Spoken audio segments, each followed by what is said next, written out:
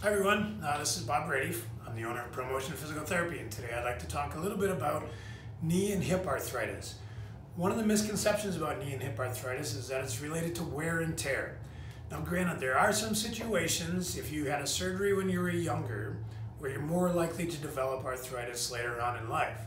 However, just because you were physically active when you were younger does not mean that that's the cause of your knee and hip arthritis. In fact, what we like to consider more now is that it's more like rust and crust, meaning we get pain and disability in a knee because we stopped doing the things that we used to do when we were younger. Now, the reason we want to change this thought process about our knee is because when we think of things as being wear and tear, we're less likely to remain active and do exercises that will be very beneficial for your knee. So when we look at what's the best treatment for knee and hip arthritis, we find that exercise or activity modification is one of the main things that really help people.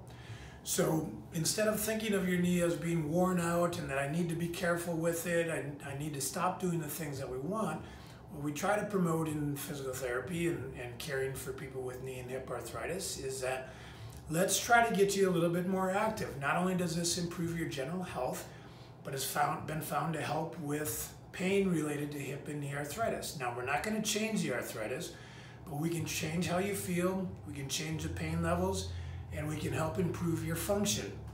So when I work with patients with hip or knee arthritis, we do one of two things. We either back off their activities if they've been aggravating it too much, or we try to promote some thigh strengthening, some hamstring strengthening, some hip strengthening.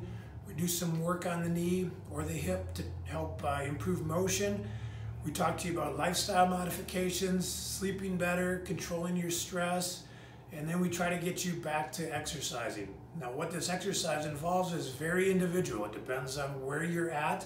There's no one prescription that fits everybody.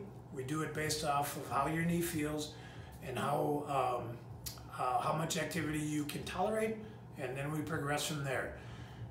Not every knee and hip arthritis needs to lead to a joint replacement. Some of them definitely do, but many of them can be treated conservatively with the appropriate management and with the appropriate guidance. If you have questions or would like to talk to me, feel free to reach out. Thank you.